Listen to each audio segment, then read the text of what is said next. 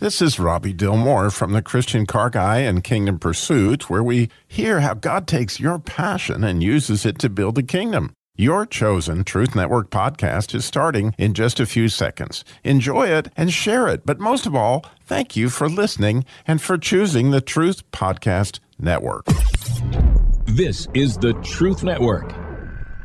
I'm looking at Pilot Mountain right now. We just picked up Dario. We went by Golian's Christian Supply and King. And I'm with my dad. Now, Pops, we're going to Ararat, Virginia, where you were born. When I was a little guy, you used to drag me out of bed early on my one sleep-in day on Saturday. And you would bring me up to the country. What is it about where we're going right now that really makes it awesome for you? Well, it's a different culture.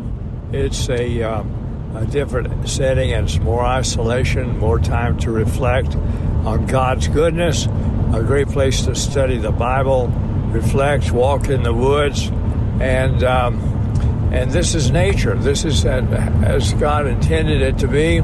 So nothing wrong with cities, nothing wrong with highways, but this is another facet. And we've had hundreds of people come to Ararat, to Prayer Mountain, and to Camp Ararat, and have gotten their lives right with God. They've surrendered to God's calling under that influence. Especially servicemen from Camp Lejeune, from Fort Bragg, and different Army bases, and also first responders come up. And so it's just a glorified place of isolation to get along with God. In the Bible it says repeatedly, and they went up on the mountain.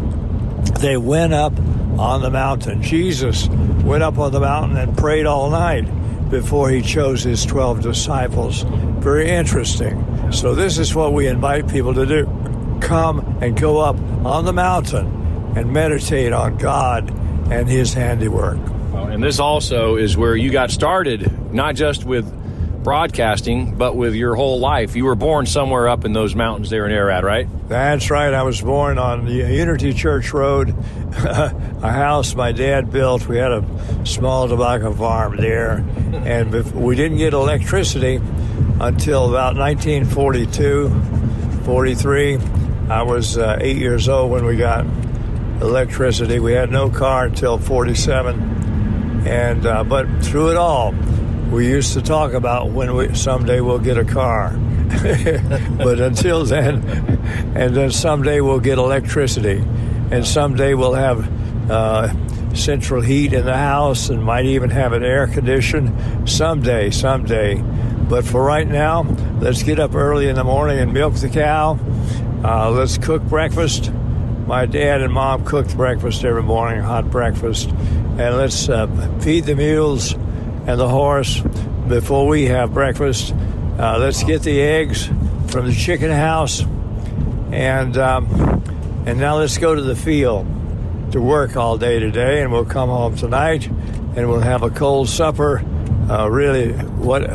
Beans, usually some sort of beans and potatoes, turnip greens and potatoes, two vegetables and cornbread, and a lot of milk, buttermilk especially. So that's what every Saturday I would go to the mill on Old Dan, which was our horse, and I would ride him to the mill, and I'd take a bushel of corn, and also a bushel of wheat, and the miller, Sam Carter, he took a gallon of the bushel, his fee for grinding it for us. And so we had fresh wheat, flour, and we had fresh corn meal all during the week.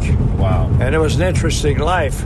Then electricity came, and it was just a glorious event. I remember going throughout the house and turning the light on and off, on and off, on and off. My dad warned me, said, you'll only do that so many times. And so then my brother came home from college and built a radio station. So within a year after we first got electricity, he built a radio station in our house. And then the whole community started coming every Friday night, all day Saturday, and Sunday afternoon.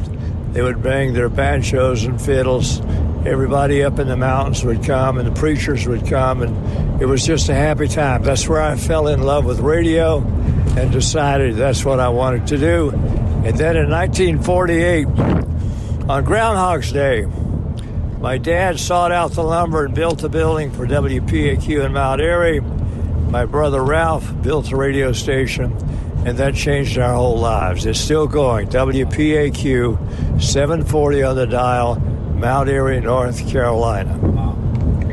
So that propelled you into radio, and your family all involved. Now you have a lot of family still running WPAQ. Cousin Kelly Epperson, cousin Debbie is involved there in WBRF, and cousin Brian and Stephen and Virginia and Hal, and just a lot of Epperson still in radio. Brent, WBRG in Lynchburg. And so we're going up there right now to the country to see this beautiful land, the birthplace of my pops. I'm Stu Jr., host of Truth Talk, with my dad, just having a conversation about where we're heading right now, driving up the beautiful Highway 52.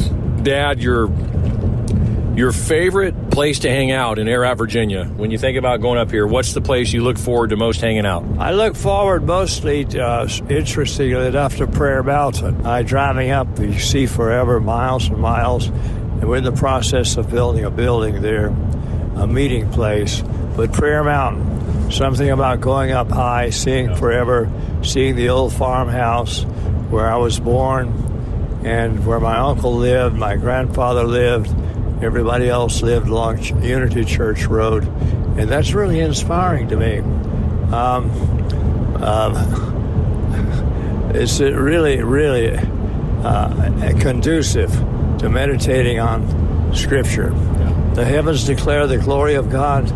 The firmament showeth his handiwork. Amen. All of these things God made for us to enjoy. Now, you've had a granddaughter married on Prayer Mountain. You've had other weddings up there. You've had people come to know Christ as their Savior on Prayer Mountain. Most folks, when they talk about their mountain getaway, it's all about a condo, a chalet, a mountain house, the scenes, the views. But, Pops, when I talk to you, you get excited about people coming to know Christ, marriages being healed, putting a wounded warrior veteran up in a deer stand and getting some counseling and getting some hope and encouragement. Tell us about that passion as we wrap up this segment. We started by accident. One of the chaplains called, Larry Ledford, said, do you have a place we could bring some people? Larry asked me about it, says, yeah, bring the soldiers up. I said, we have the old farmhouses we've renovated, bring them up and we'll put them up and no charge. So he started bringing them up, and many of them came to know the Lord, and now it's officially on their program for chaplains to bring people, especially soldiers who've been deployed. It changes their lives when they're deployed, and when they come to Ararat, they're trying to get back close to God